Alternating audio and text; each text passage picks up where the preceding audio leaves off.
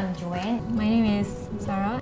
The residents explore mediums from painting to collage and clay as well. We first discussed about the project, right? We were talking about what kind of themes will interest the elderly, the seniors most. So we felt that something to do with nature will strike them most, and I'm sure they have a lot of personal stories that they can share with us. Instead of using just their bare hands, we introduce cups, like plastic cups, for them to just roll it around, and then we still get the same effect of a crepe flower. So especially during the last session where we put up all the works in the room for them to see, then the residents were quite amazed by it. So they were very impressed by what they have done.